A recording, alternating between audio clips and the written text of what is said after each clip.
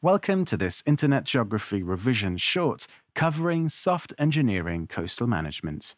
Soft engineering coastal management does not involve building artificial structures, but takes a more sustainable and natural approach to managing the coast.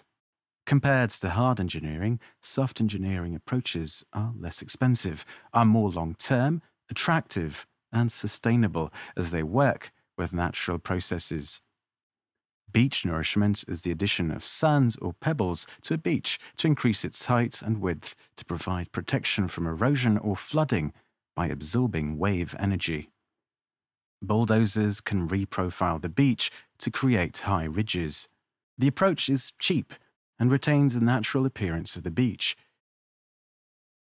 Beaches are a natural defense against erosion. Additionally, the beach is a useful amenity for tourism, bringing economic benefits to the area. Despite the benefits of beach nourishment and reprofiling, there are also a number of disadvantages.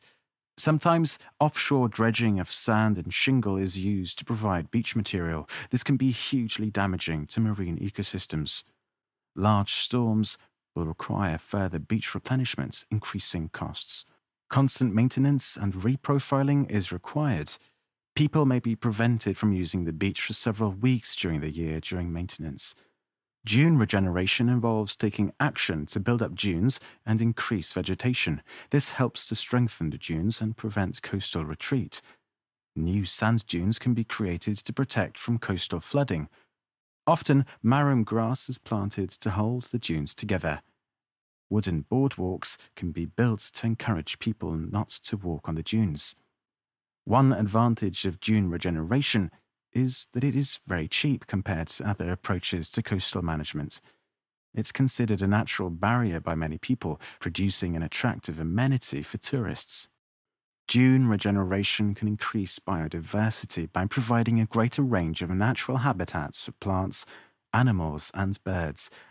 Although there are a range of benefits associated with dune regeneration, there are also disadvantages. It can be time-consuming to plant vegetation such as marram grass.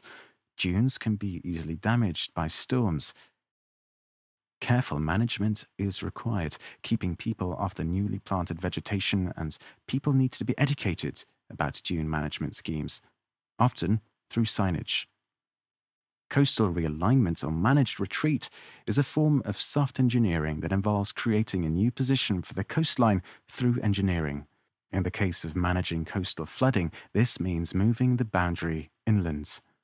When deciding whether to introduce managed retreat to an area, a cost-benefit analysis is conducted. If the benefits outweigh the costs, then it is more likely to go ahead, with landowners being compensated. Often, low earth embankments are constructed inland to protect higher-value land, property, or roads. Old sea defences are deliberately breached to allow seawater to encroach the land. Over time, the flooded land forms salt marsh, creating a new wetland environment. There are a range of benefits associated with managed retreat. It's a long-term sustainable solution with very low maintenance costs. The creation of salt marsh, a natural buffer to the sea, increases protection of inland areas. Additionally, the salt marsh ecosystem can support a wide range of plant and animal species. Tourism can increase as more walkers and birdwatchers visit the area. As with any approach to coastal management, there are also disadvantages associated with managed retreat. Managed retreats can be expensive, especially where landowners must be compensated for their loss of land and property. Agricultural land can be lost, reducing productivity on the affected farms. Local people may lose land, have to be relocated, or lose access to footpaths. Finally, some ecosystems may be destroyed due to flooding and formation of salt marsh. You can find out more about soft engineering coastal management on internetgeography.net. Please check out the comments to links for more information and quizzes on Internet Geography. Remember to hit the like button and subscribe to our YouTube channel to receive updates.